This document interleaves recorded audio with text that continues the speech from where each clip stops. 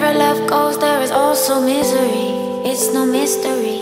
And you and I, we got history, yeah. Hey guys, so let's have been primed. We're starting with a yellow base color.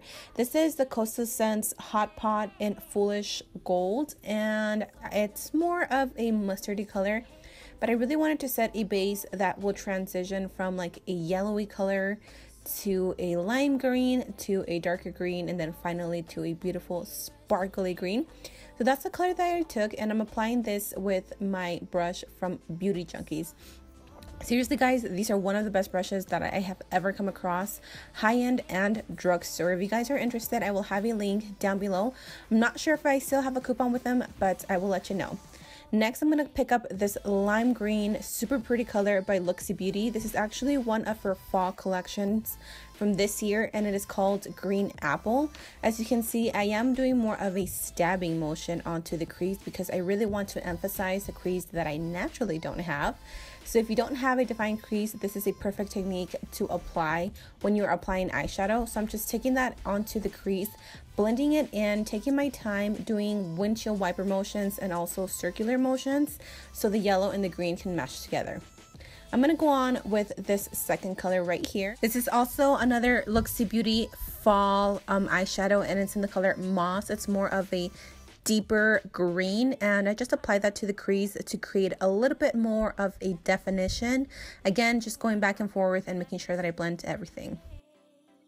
Now going in with a shimmery shadow, this is also by LooxiBeauty. I am using a lot of LooxiBeauty little eyeshadows today, but this one doesn't have a name. I will look it up for you guys. It's a very pretty, like a pear type of color, but it does have shimmer to it. So I just applied that to the crease just to make everything pop. Again, we're going for a totally green eye color. I was just really in the mood of that. I'm going to pick up this NYX Roll-On Shimmer, and this is in the color Olive. It's a very pretty shimmery shadow. It has a tiny bit of glitter, but it's very iridescent. It is so pretty, and they're so inexpensive. I don't know why I haven't tried these before, but now I want to own every single one of them. I got mine at Ulta. I'm going to take the Sally's Beauty glitter. I honestly wasn't a fan of this glitter. I forgot how chunky it was, and it's not a cosmetic glitter. It's more for nails. So I would definitely suggest for you to use cosmetic glitter just so you don't risk any eye infection or anything. After that, I did do my regular wing liner. If you guys want to see a in-depth tutorial, I will have that listed down below so you guys can check it out. I explained to you how I use this NYC liquid eyeliner as well as a gel eyeliner, so check that out. Now for lashes, I'm going to go in with the Everblinks Mink lashes. I have two styles, Lash Whisper, and then this is the second option. These are called Wispy Gaze. These were a little bit too natural for me, so I actually went in with Lash Whisper. They're really pretty. They're definitely more on the natural side, but I wanted the focus to be on the eyes, and I wanted you to be able to see the actual glitter. So this is what I went in with, and they're so comfortable to wear. They're very light, and the band is not too thick. After that, I applied the lower lashes as far as like the eyeshadow and things like that.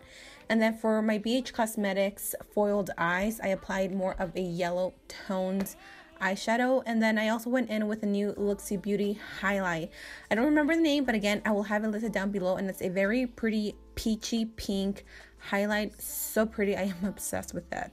For my lipstick, I went in with the Medley Matte Lip Gloss, and it's a matte lipstick, but I topped it off with Jeffree Star Posh Spice because it was a little too brown for my taste. But after you've applied your lipstick, you are all done slaying this look. I hope you guys enjoy it. If you did, don't forget to give me a thumbs up. Please subscribe if you haven't, and I'll see you guys in my next video. Bye!